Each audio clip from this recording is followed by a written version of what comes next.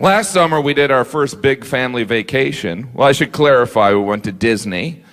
Now, if you haven't been to Disney as an adult, just imagine you're standing in line at the DMV, and that's it. Actually, it was Orlando in July, so it was kind of like standing in line on the surface of the sun. Why would we do this to ourselves?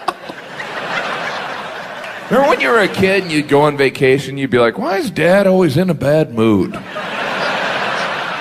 Now I understand. How can I spend an enormous amount of money, be uncomfortable, and listen to my children complain and whine? Disney. Oh, good. I did figure out what makes Disney truly magical, though. You can walk around sweating your ass off for 12 hours and still gain weight. I know it's 110 out here, but these fries taste great. We eat, you know, because we want to have a good time. Really, that's all a vacation is. Just us eating in a place we've never been. Well, why don't we eat something, then we'll go and get something to eat. And we'll see that thing we're supposed to see. They probably got a snack bar there, right? After that, we should probably get something to eat, though. Then we'll eat something. We eat because, you know, there's pressure to have fun on your vacation, right? But at Disney, it's like a desperation. You see it on the faces of parents. They're like, oh, this was an enormous mistake. I hope you're having fun. It was either this or send you to college. I stood in line for an hour and 15 minutes for the Dumbo ride.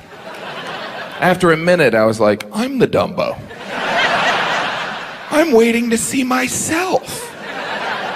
At the end of the line, there's just going to be a mirror and some guy going, Dumbo. Some of those rides at Disney, they make you realize how far we've come with amusement parks. Like, I was on that ride, It's a Small World. I was like, wow, there was a time when people found this entertaining? You could be on acid, you're like, I'm not getting anything here. I think I'll go back to staring at my hand. Yeah, that's better. If only I had 2 of these.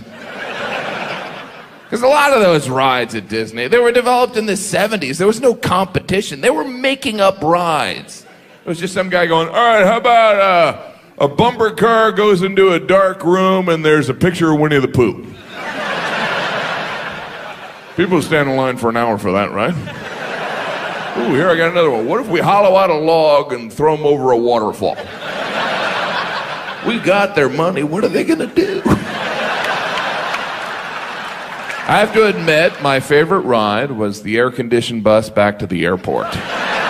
Ooh, well worth the wait. Hey, if you don't like Disney, well, then why would you go? I went because I love my children. You know, now there are adults without children that go to Disney, and they're called Weirdos. Very nice people, absolutely crazy. Even the Comic-Con people are like, yeah, they're a little frightening.